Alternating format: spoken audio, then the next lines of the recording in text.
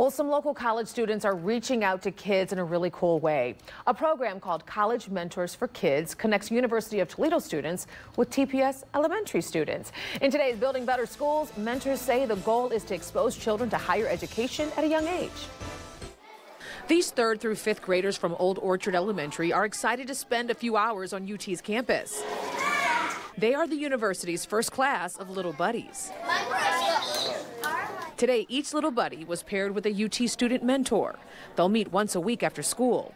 Aaliyah Davis is one of 38 mentors. I have had mentors, but they weren't really active in my life, and I wanted to be active in my mentee's life. You know, everyone needs that active person, you know, to guide them in the right direction and path. College Mentors for Kids is a national youth mentoring organization.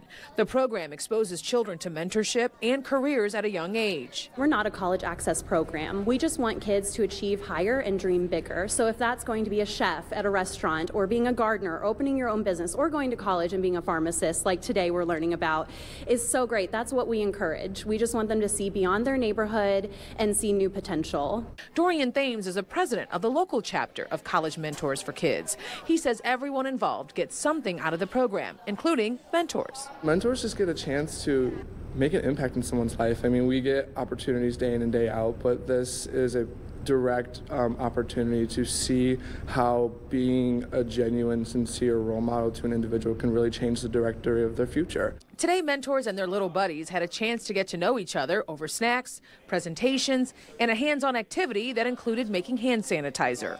It's a fun way to learn about the world of pharmacy and a great way to connect with their newfound support system.